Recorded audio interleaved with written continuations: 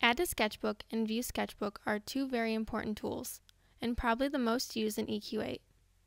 Please be sure to watch the Project Sketchbook video to get a full understanding of what the sketchbook is and how it works.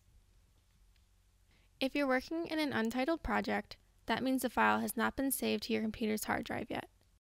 When you click the Add to Sketchbook button in an untitled project, you'll be prompted to save the project file.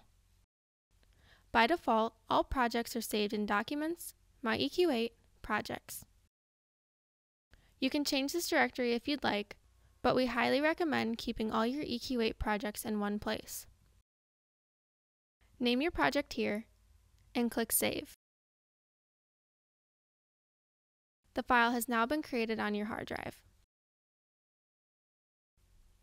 The Add to Sketchbook button will save any in-progress work that's currently on the work table you are viewing.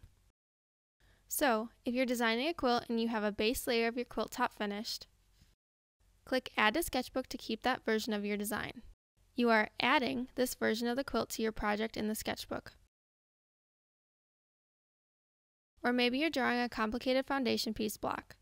Click Add to Sketchbook often during your design process. Each time you click Add to Sketchbook, the current version of your design gets saved to your project sketchbook, but it doesn't overwrite your previous design. It adds a new variation of your design into the sketchbook. Let's take a look. To view the contents of your project sketchbook, click on this button here, or choose View Sketchbook from the menu. Right now I'm viewing the quilt section and I can see here that I have multiple variations of my design. Again, each time I clicked Add to Sketchbook, a new variation was created.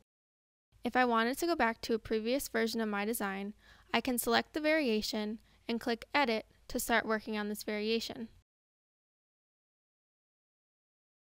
I'll click the View Sketchbook button again to view the blocks in this project. Here are my in-progress drawings.